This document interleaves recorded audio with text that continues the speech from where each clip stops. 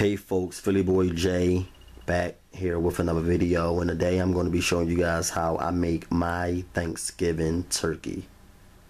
This turkey is about 13 pounds. Before you do anything to your turkey, you have to make sure that your turkey is at room temperature. So you want to defrost your turkey. What you're going to do is you're going to place your turkey on your kitchen counter or in the refrigerator and allow it to defrost for about 3 to 4 days. That should be enough time to defrost any size turkey. There are some things that we're going to be removing from the cavity of the turkey. We're going to be removing the turkey neck, and we're going to just set that aside momentarily. I'm going to be using the turkey neck later to make my homemade turkey gravy. We're going to also remove that excess fat there. We're not going to be using that. Yuck. You want to turn your turkey over on its back, and you see that long piece of fat right there. Some people use that and they pin that against the turkey so that whatever they're stuffing their turkey with don't slide out. But we're going to be removing that because I don't stuff my turkey with stuffing. Okay, in the back there's going to be a package, and inside that package is going to be some gizzards and other turkey pieces. We're going to be using those pieces to create our turkey broth. Okay, this is how you make homemade turkey gravy. I'm going to be showing you guys how I make my homemade turkey gravy a little later on. Now, when it comes to cleaning my turkey, I'm going to sprinkle a little bit of salt onto my turkey. And I clean my whole turkey the same way that I clean chicken and steak and every other meat that you guys have seen me clean. Okay, so we're going to just sprinkle some salt on the turkey and rub it really well with some water, just to make sure that we remove any residue or funk. Okay, so we're also going to be rinsing off the other pieces as well, the gizzards, the turkey neck, and you want to make sure that you remove any clear slimy stuff from the sides of the turkey, inside the crevices of the turkey. Just like you see in your chicken, you want to remove that stuff. Okay, you do not want that in your turkey. That's unhealthy and it's disgusting. So here are the vegetables that I'm going to be using for my Thanksgiving turkey recipe, and that's 3 green peppers and 2 onions. You can use whatever vegetables that you like to use. We're going to be using a Reynolds oven bag and some flour. Guys, I've been putting my turkey in this for years, and it makes sure turkey so tender and juicy and moist, and it also cuts the cooking time. You do not have to roast your turkey that long when you use the oven bag. For my turkey rub, the seasonings that I'm going to be using are garlic powder, thyme leaves, rosemary, seasoning salt. You gotta use sage. Sage on turkey. I don't know why everybody don't put sage on their turkey. It really takes it to another level. Onion powder and black pepper. You can use whatever kind of seasonings you want to use, but I found that these combinations of seasonings work the best for turkey. Trust me, it really gives it an awesome, delicious flavor. No other combination of seasonings tastes better than these combinations. You're going to also need some butter for the skin and for the gravy, and some chicken stock. Now, for the turkey rub, we're going to be adding 2 tablespoons of seasoning salt, 1 tablespoon of garlic powder, 1 tablespoon of onion powder.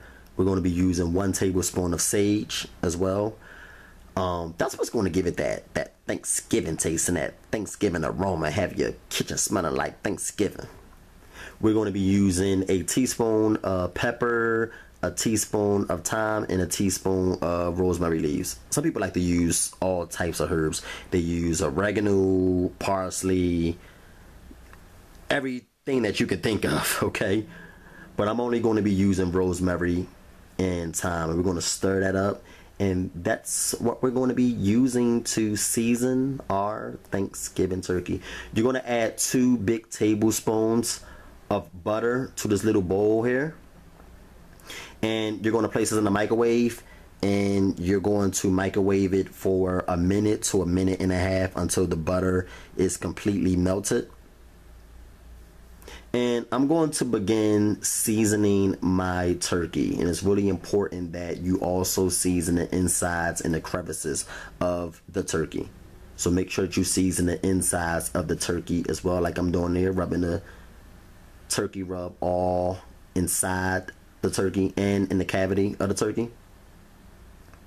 Now I'm going to be marinating this turkey for a couple days. Now some people like to brine their turkey and do all that other stuff. I really think that that's just doing too much.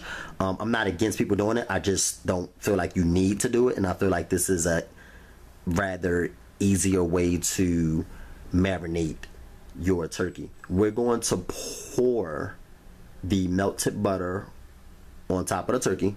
Now you don't have to melt your butter. Just want to let you guys know that you don't have to melt your butter.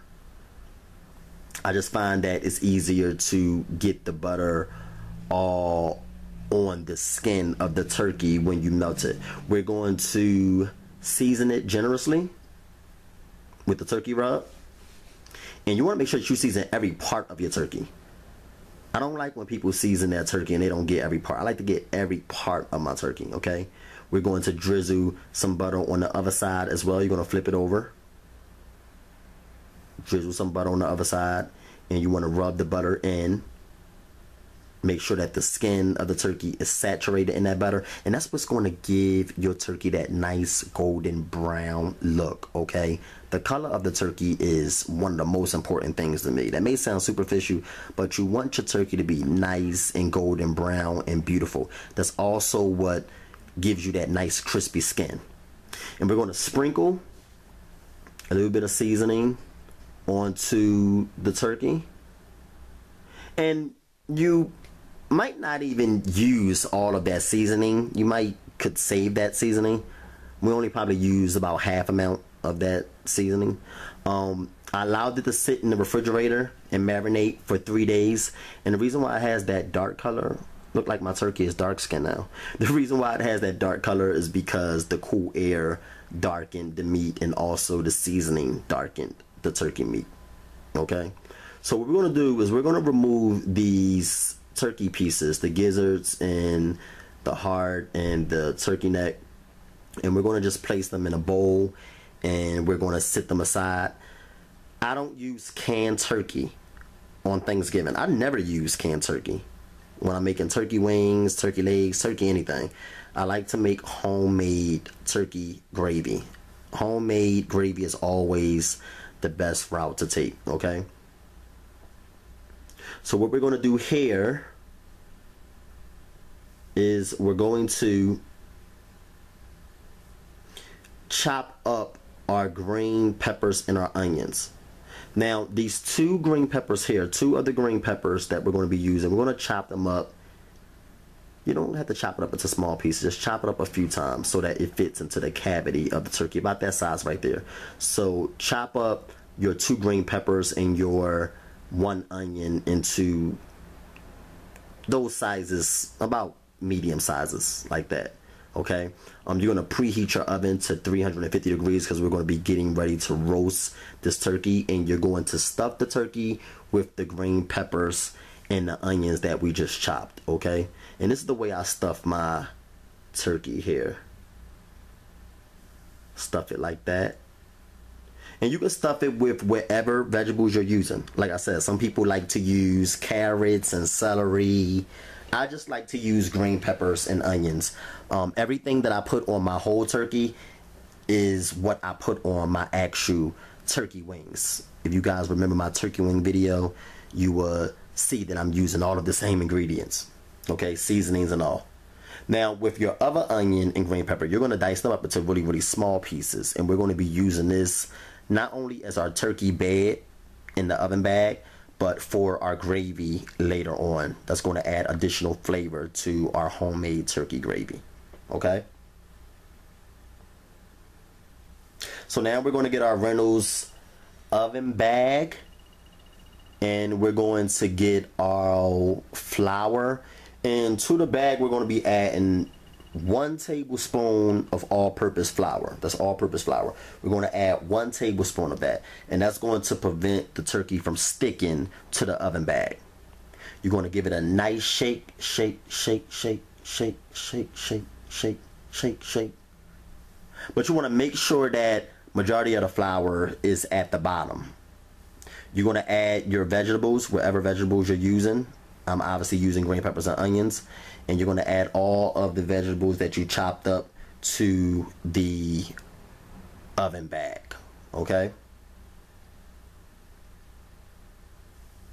And now my friend Tina is going to assist me in placing our 13-pound turkey into this oven bag. So we're going to put the turkey in the oven bag. And there's a few things that you have to do before roasting, aka baking, your Thanksgiving turkey. So what we're going to do is we're going to wrap it up. And it comes with a little thing that you can tie it together with. That comes in the pack. So we're going to seal it together with that. And what you're going to do, just to make sure that some of the air get out of the bag, is you're going to cut 6 half-inch splits into the top of the oven bag. Okay? That's just to let the air get out. But you don't want to cut them too big, because you want to keep that moisture, most of it, in the bag so that you can get your turkey nice and juicy and moist and tender. Okay, that's the purpose of putting it in the bag. So if you cut the splits too big, that'll be defeating the whole purpose of putting it in the oven bag. Now what we're going to do is we're going to place our turkey in the baking pan. And we're going to be baking this on 350 degrees. Now how long you bake it, some people use a thermometer, and they stick the thermometer in the thickest part of the turkey, like the breast or the back, and if it reads 165 degrees, that's when they know that it's done. But I don't do that. You can follow that chart right there. I only let mine cook for about 2 hours. When you're making your turkey in the oven bag, it really cuts off the time, the cooking time, really reduces the cooking time. So now for our gravy, you're going to get a small pot, and we're going to add our turkey pieces to this pot. We're going to add 1 tablespoon of butter, and we're going to create our slurry. So what we're going to do is we're going to be adding 6 tablespoons of flour to a bowl, and we're going to add our chicken stock to that, and we're going to stir it up so that there's no lumps in our gravy. That flour is what's going to help thicken your turkey gravy. Okay, so stir this up. Add your 6 tablespoons of flour along with your chicken broth, and you're going to give that a nice stir until it's nice and smooth like that. We're going to be placing this pot over medium heat. You can cover it with a lid if you want to make sure that the meat get nice and tender. We're going to be adding approximately 4 to 5 cups of water or broth, or you can use a combination of both. I use about 3 cups of water and 2 cups of chicken broth. Okay, and then you're going to add the slurry, and you're going to let it simmer on medium heat. Just let it simmer and let it go until it thickens. If you don't like your gravy extremely thick, then just cut it off before it gets too thick. Don't allow it to simmer all the way down. Here is our turkey after 2 hours. This is a 13-pound turkey in the Reynolds oven bag, and it took 2. Oh, look at that turkey. Oh, the color from the butter, nice and golden brown. Look at the skin of the turkey is nice and golden brown. Don't that look like Thanksgiving right there? Don't that look like autumn? Look at that. Look how beautiful and golden brown our turkey is. And it only went for 2 hours. That's it, guys. About 2 to 2.5 hours. I think I timed it about 2 to 2.5 hours. Now, we're going to remove the turkey, and you're going to see that there's some juice that the turkey created. We're going to be adding that to our pot of turkey broth. This is turkey broth. It's going to turn into gravy. And that's going to give our gravy additional flavor. That's the natural juices that come from the gravy. Going to add the green peppers and onions as well. And that's going to result in a really delicious gravy. Try this out, guys. You're going to absolutely love that gravy. So here is our nice golden brown turkey. Let's chop the meat up and let's look at how tender this meat is. Look at this, guys. Look at how tender and juicy the meat is. Look at that. Look at that right there. The meat was extremely tender and juicy. Look at this. Ah, look how white the meat is. Look how white and tender that meat is. And guys, when I bit into the turkey, you can taste the flavor of all the seasonings that we use deeply embedded into the turkey. And that's why we marinated it for 3 days, because the seasoning seeped all the way down to the core of the turkey. Because you don't just want the skin or the top of your turkey to be seasoned, but you want the meat to be well seasoned and to taste like something. And that's what happens when you allow your turkey to marinate. But look at that meat, guys. Oh, it was so good. Everybody loved it. Everybody loved it. Okay, there go your turkey. I hope you guys enjoy this recipe. I hope you guys follow it step by step so that you can enjoy this delicious Thanksgiving turkey like me and my friends did. But it was absolutely delicious. And you can tell, just look at the juice. Look at the juice right there at the bottom. Look at the juice of the meat. You can tell it's tender and it's not dry. It was very, very, very, very juicy. Very, very juicy turkey meat. This is the reason why a lot of people don't like turkey for Thanksgiving, because they don't know how to make very juicy turkey. There's a turkey wing. Nice and juicy and brown, well seasoned. It was really, really good. Smoking hot too. Now that's our dark meat right there. Look at that dark meat. Look how juicy and tender that dark meat is, guys. Look at that. Look at that. Look how tender it is. Nice and juicy and tender. Look at that. Now our gravy is done. It's nice and thick. We allowed it to simmer down. I don't like my gravy extremely thick, so that's why I cut it off at this point. That's the level of thickness that I want my gravy to have. And look at that. Guys, that was the best tasting turkey gravy that I've ever tasted in my life. And this is why it's best to do it this way instead of getting the turkey gravy out of the can. Just no good. So we're going to chop the tender turkey meat up. And here's a little presentation. And then we're going to pour the gravy over it. I hope you guys enjoy this recipe.